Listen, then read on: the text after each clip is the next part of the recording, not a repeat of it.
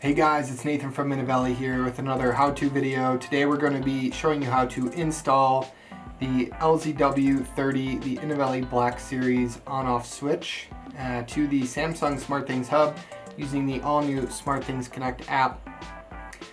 This time we're going to show you though how to do it when you already have the device handler installed onto the hub. I know some of you guys do the product first, some of you guys do the device handler first, so we're going to show you this time how to do it when the device handler is done first.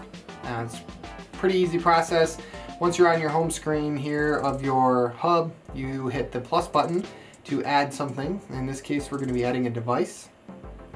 As of the shooting of this video on February 28th, 2020, we are not currently SmartThings certified. We're not a part of that program yet, but we do intend to have that done soon for you guys. So right now, you won't be able to find us down here in this all brands section. What we're going to do is hit scan, so this will find anything. 3 taps of the configuration button will actually put the switch into pairing mode. So once you hit scan, the hub goes into pairing mode. 3 taps of the configuration button, the switch goes into pairing mode.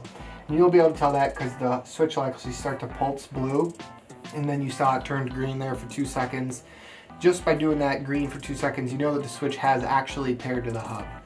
So that's a really nice feature that you can see, hey, oh, this is done.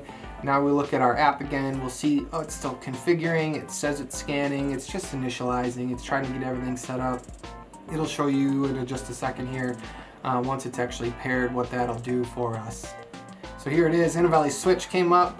We're just going to rename this one. It's the test, just because it's a little easier. Inovelli test switch must be where I wanted to put it. So we'll go back to our home page of our hub.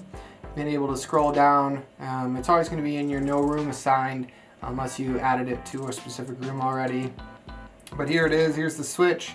Be able to see device handler, here's the settings. So we go in, obviously we can see that the justification is a little off currently on this device. This is a SmartThings issue. They'll get it fixed probably within a few days of this, I'm sure.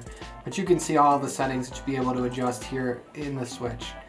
Turn it on, turn it off, all those things work really well once you have that done. So there you go, that's it. Pretty easy process to pair the Inovelli LZW30 Black Series on-off switch to the Samsung SmartThings hub using the all-new Samsung SmartThings Connect app. If you guys have any other questions, want to see any other videos, feel free to reach out, contact@inovelli.com, or send us a note in the comments below, and we'll be happy to get that stuff set up for you.